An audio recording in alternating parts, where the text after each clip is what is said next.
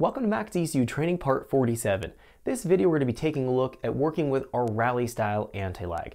Now our rally anti-lag is going to differ from our normal anti-lag we can apply to our launch control or to the rolling anti-lag feature that we talked about in a previous training tutorial. In either of those situations, when we're stationary or when we're rolling, and we want to build boost, we would utilize the anti-lag when we're at full throttle conditions to retard the spark timing to achieve the boost pressure we're trying to reach. In the rally anti-lag, this is going to be where it differs. It's going to actually be able to generate boost pressure when we're in lift throttle conditions. So if we're coming into a tight hairpin turn on a rally stage and we're lifting our foot off the throttle, we want the boost to be there when we come back on the throttle. And that's what the rally anti-lag can accomplish. It's going to be differing in the way that we set this up again from our normal anti-lag type features when we're stationary or rolling. I'm going to show you how to work with all of the programming details. It's actually quite simple, but it is going to be very, very effective. Without further wait, let's jump in so we can check out working with our rally anti-lag. Okay, so let's get started. We're going to be taking a look at working with our rally style anti-lag programming within our MaxxEcus. Our rally style anti-lag is going to be different than a launch control anti-lag or the rolling anti-lag we've covered in separate training tutorials in this training course.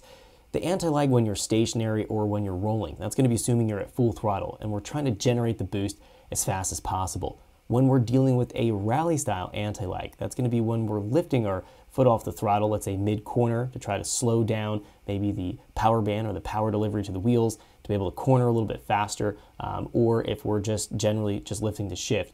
In these situations, if we close our throttle plate down, that's going to be shutting down the amount of airflow into the engine, which will then have less that's going to be combusting, and then less it's going to be sending out through the exhaust manifold into the turbine housing and spinning the turbine wheel.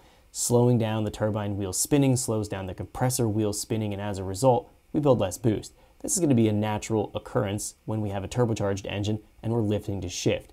We can utilize the rally anti-lag to retard the timing heavily and then either open our throttle plate up if we're drive-by-wire when we're off of our pedal assembly in the car. So we have our accelerator pedal position sensor and we have our throttle plate, actual drive-by-wire throttle plate movement. They're independently linked.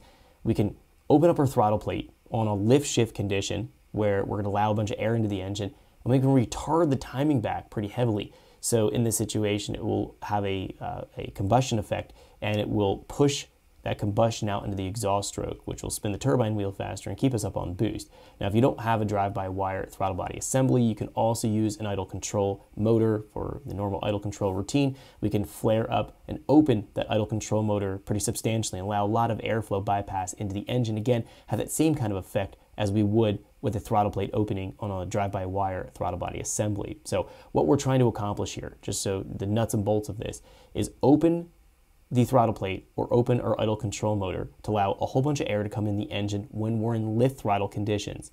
We're going to be rev limiting the engine at a particular RPM that we're lifting at, or a particular RPM range we're going to be operating at, because if we let a bunch of air in the engine, that'll be just like a huge vacuum leak. If we don't have a way to limit the engine, it'll try to overrun and try to actually rev itself back up, which we don't want to have happen. So the ignition limiter is going to be applied and it'll try to hold us at a particular amount of engine speed so we don't have an RPM flare.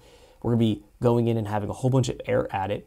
We're going to be pulling back our spark timing heavily as that air is being added. That'll create combustion in the engine, and by having late spark timing, it'll be pushing the majority of that combusted exhaust gas really late into the exhaust stroke, which will put a lot more pressure and temperature in our exhaust manifold, which will put a lot more than pressure to spin the turbine wheel faster, and then we'll find we build more boost. So essentially what we're after is increasing the airflow, retarding the timing, cutting our spark timing, and a result of all three of those, we can build boost in a lift shift condition. So we're off the throttle, but this rally anti-lag is in place to be able to keep the boost up between shifts. As soon as we come back on the throttle, it'll immediately shut off and the boost will be there instantaneously. You can think of this just as a normal anti-lag effect, but it's happening as we're in lift shift conditions rather than full throttle conditions, trying to build the boost or get up to the boost that we want to launch at, or in rolling anti-lag, so where we want to actually be at and boost when we want to go and race somebody, so we're not waiting for the boost to build. So same kind of concept,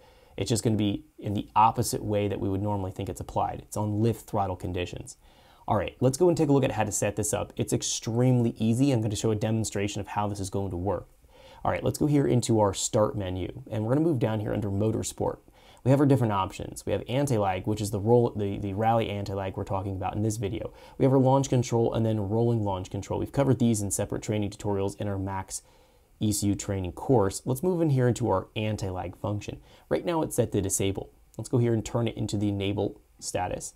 And we can see that we have all of our drop downs here start to appear. Now it looks like there's a lot of tables to program and there is a bunch of things we need to account for, but it's really not complicated as we're going to find. Now the enable method, we have an option to put a switched input or always active.